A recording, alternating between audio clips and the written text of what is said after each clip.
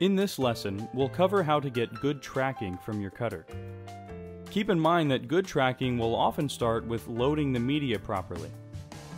If the loaded media is at a slight angle, this can cause skewing over longer jobs of 5 feet or more.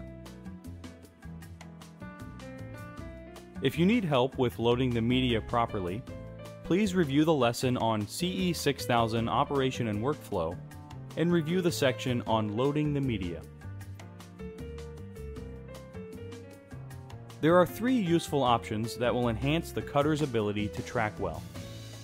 These options are pre-feed, auto pre-feed, auto paneling, and data sorting. The first function is the pre-feed, and the second is auto pre-feed. What these functions essentially do is they will feed the material prior to cutting the job.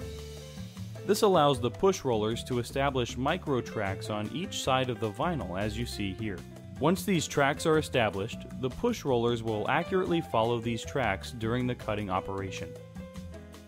The difference between these 2 functions is that pre-feed feeds out the material to establish the tracks immediately, whereas auto pre-feed sets the cutter in a mode that, prior to each job being cut, will automatically pre-feed the material to a predetermined length.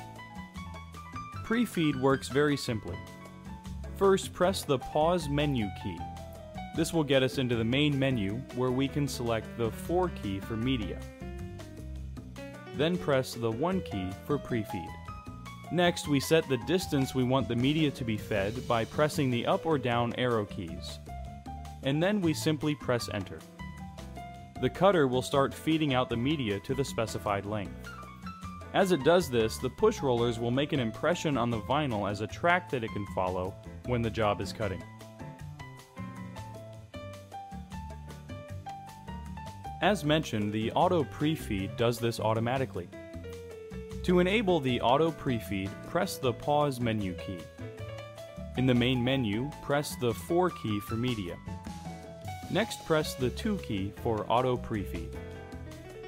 When in the auto pre-feed menu, press the 1 key and this little pop-up menu appears, where we can then press the 1 key again to enable the auto pre-feed. And then press the 2 key to establish the pre-feed length.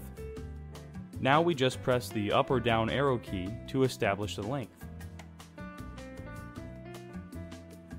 And then press the left arrow key. Press enter to accept the changes. Finally, press the pause menu key to return to ready mode.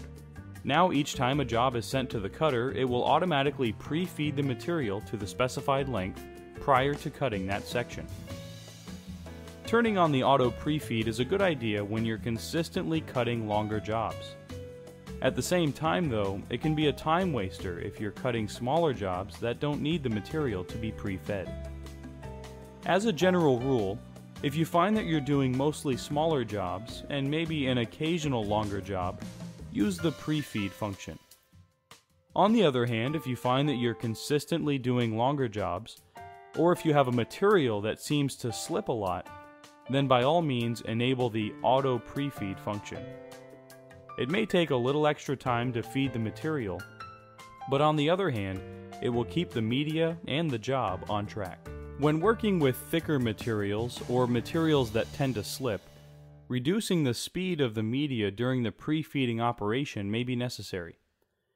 For instance, if you find that the tracking is not firmly established to your liking, this is where pre-feed speed should be reduced. To change the speed, press the pause menu button. From the main menu, press the 4 key for media. Press the down arrow key to switch to the second page of options. Press the 1 key to select feed speed. Press the 1 key to set the feed speed to a slower pace. This will allow the push roller to make a better impression on the media for tracking. Press enter to have the cutter accept the change. Press the pause menu key to return to the ready mode. Another function to use for obtaining good tracking is auto paneling. Picture this scenario. You are cutting a stiffer media that tends to slip, causing the media to skew as it moves back and forth. Some reflective materials can be like this. Auto paneling is ideal for situations like this. It can panel a job in sections. In other words, it will cut the job one section at a time. This reduces the amount of movement during the cutting operation and thus keeps the media on track. To enable auto paneling, press the pause menu key. Press the 4 key for media. Press the up arrow key to switch to the second page of options, and then press the 2 key for panel cutting. To enable panel cutting, press the 1 key. In this little pop-up menu, you want to turn on panel cutting, so we'll press the 1 key, and this will return to the previous menu. Next, you want to set the divide length. The divide length is the length each panel is to be cut, prior to moving on to the next panel. To change the value, press the 2 key, and in the pop-up menu, press the up or down arrow key to set the length of the panels. As a note, if you press the fast key, this will change the increments to a higher value.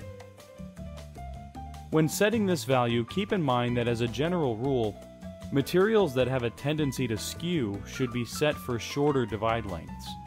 In some cases, you may even want to have the length set to as low as 1 foot or 12 inches. Once that value is set, then we can press the left arrow button to get this to the previous menu, and then press Enter to accept the changes. To give a better visual, we flip the media and are plotting on the paper liner. Something to keep in mind with this function is that if another job is sent to the cutter while cutting in the auto panel mode, it could disrupt the auto paneling cutting process. Also, for even better tracking, go ahead and enable the auto pre-feed and the auto paneling.